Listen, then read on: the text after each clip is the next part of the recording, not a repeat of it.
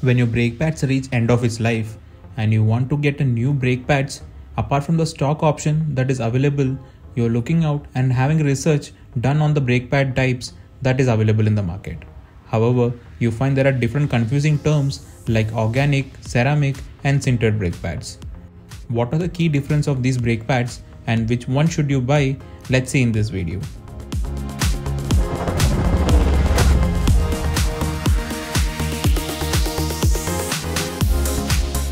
The key role of a brake pad is to function as a sacrificial layer that rubs against the brake rotor, and with the help of its friction material, it slows the rotor down, which slows down your wheel, which in turn stops your bike.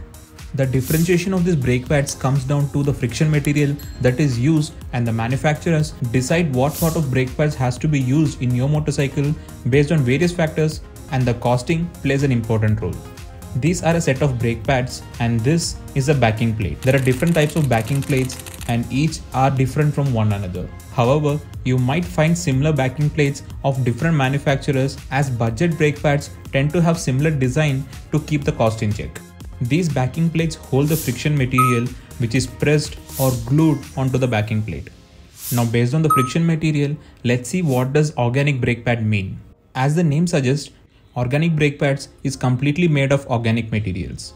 In earlier days, powdered asbestos, yes, the same material which is used to make the roofing sheet, were used to make brake pad friction material. However, due to its carcinogenic nature, the brake pad manufacturers moved to using more organic and human-friendly materials like rubber, carbon compounds, fiberglass, Kevlar, which is used for bulletproofing, which is also known as aramid fiber, and glass were mixed together in the powder form, and using a different manufacturing process, all these materials were mixed together with a type of resin, and then it was compressed and formed a friction material which was then attached to the backing plate to form a brake pad. Now, when it comes to ceramic brake pads, which is believed that is of superior quality than the organic brake pads, contains ceramic compounds, that is clay, as the major material that forms a ceramic brake pad. Ceramic were used in the powdered form, and along with ceramic, copper, Kevlar and added resins along with some metallic fibers were compressed and made into ceramic brake pads. Ceramic brake pads contains up to 50% copper, which helps in dissipating the heat that is generated by the rotor during its operation. Now, speaking of sintered brake pads, which is said to be a superior brake pad out of all the three.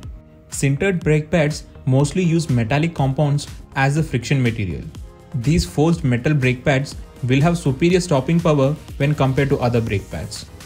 Powdered resins is combined with some graphite and other materials like Kevlar fiber for some added strength, and copper and other metals like brass were compressed and forged to form a brake pad material, which is then placed in a chamber where it is forged under pressure and very high temperature to finally form the sintered brake pad. This entire process of forging the compound under high pressure and temperature is called as sintering, and the brake pads which is made using this process is called as a sintered brake pad. Now, since you have understood the different materials used in these three types of brake pads, let's see what are the pros and cons of all the three brake pads. When it comes to superior braking power, the sintered brake pads is the master of all the three. It also has a double-edged dot friction rating, which is said to be the hardest and one of the long-lasting brake pads which is available. Also, being a metallic brake pad, it also has a high heat transferring property which will cool the rotor along with the caliper even under extreme situations. And moreover, these sintered brake pads function its best when it gets time to warm up.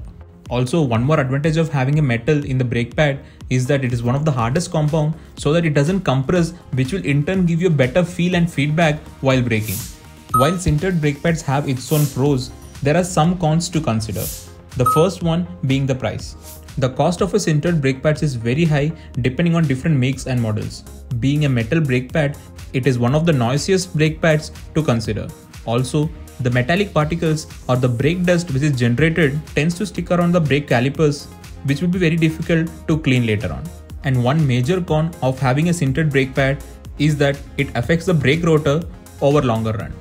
Since both the brake rotor and the brake pad itself is metallic, the wear and tear of the brake rotor will be on the higher end compared to other two brake pads.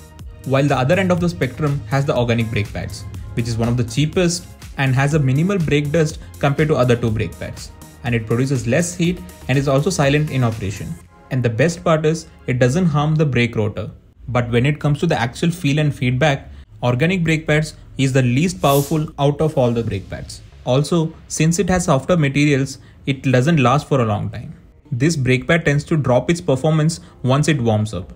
When these organic brake pads tend to get in contact with water, during its operation, it tends to get polished up and the surface becomes smooth. In this situation, you might have to remove the brake pad and sand it and then reuse it in order to regain the performance. Hence, periodic maintenance is must while using the organic brake pads. When it comes to ceramic brake pads, it is a combination of both organic and the sintered brake pads. However, ceramic brake pads is a part of organic brake pads itself. Being a semi-metallic brake pad, since its composition is more of copper, it is one of the softest material which doesn't harm the brake rotors. Also, being copper as its major compound, it dissipates the heat better than organic brake pads. Also, there are less or negligible brake dust produced from the ceramic brake pads. Even though it doesn't have that superior power compared to sintered brake pads, it will have far better and superior stopping power when compared to organic brake pads. And just like sintered brake pads, ceramic brake pads too have double-edged dot friction rating. Now, if you feel that ceramic brake pad is one which you should go to, think again. Even though ceramic brake pads are much superior than organic brake pads and can function under higher temperature, it still cannot function at an extreme temperature like how a sintered brake pad can do. The performance of a ceramic brake pad tends to fade away once the temperature reaches an extreme level. But don't worry, these extreme temperatures can arise only under racing conditions but not on the regular day-to-day ride. Since you have understood all the pros and cons of all the three brake pads, let's see which one should you buy. If your goal is to extract all the maximum performance of your braking from your motorcycle, or if you ride a motorcycle which is on the race spec, or you are a heavy track rider, or you ride your motorcycle under extreme situations, then the metallic brake pads or the sintered brake pads is the go-to one.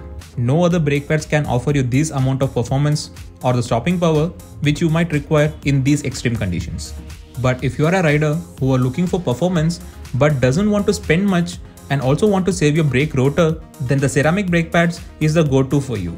These can offer a good braking performance yet keeping the rotor safe, and also can offer a good performance in the day-to-day use. If you are a normal rider and does not do harsh braking and you want something easy on your pocket, then the organic brake pads must be your go-to one. But one thing to consider here is there are a lot of aftermarket cheaper brake pads which you must avoid and buy a genuine part which your manufacturer recommend. I hope this video was informative enough, and if you people like this video, do consider subscribing to Archeonics.